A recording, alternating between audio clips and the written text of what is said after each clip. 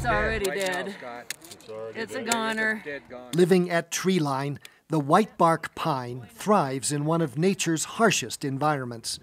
But these mighty trees, some more than 1,000 years old, are no match for this tiny beetle. Essentially, all day long, I have not seen a tree larger than about 6 inches around that's not been killed by mountain pine beetle.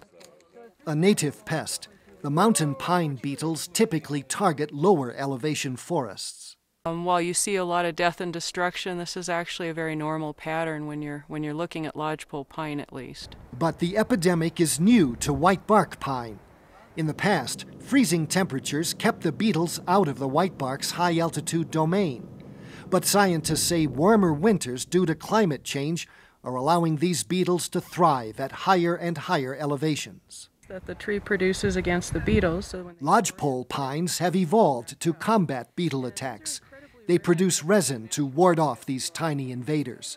But whitebarks don't appear to be as well prepared. these trees really appear to have almost no defenses against the insect. Beetles aren't the only problem. White pine blister rust, a fungus introduced from Europe, is also killing whitebarks. Scientists are racing to find genetically resistant specimens. The plan is to collect their seeds and eventually replant a disease-resistant forest.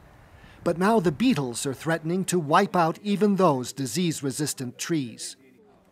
Losing these forests could impact the birds, squirrels, and grizzly bears that feed on whitebark pine seeds. We're walking through this forest. It's alive in Clark's nutcrackers and squirrels. We're seeing bear scats with whitebark pine seeds. In the greater Yellowstone area, red squirrels cut cones out of trees and store them in middens, which grizzlies raid. Female grizzlies depend on the high-fat seeds to sustain their pregnancies. It's as close to a free lunch as there is in nature.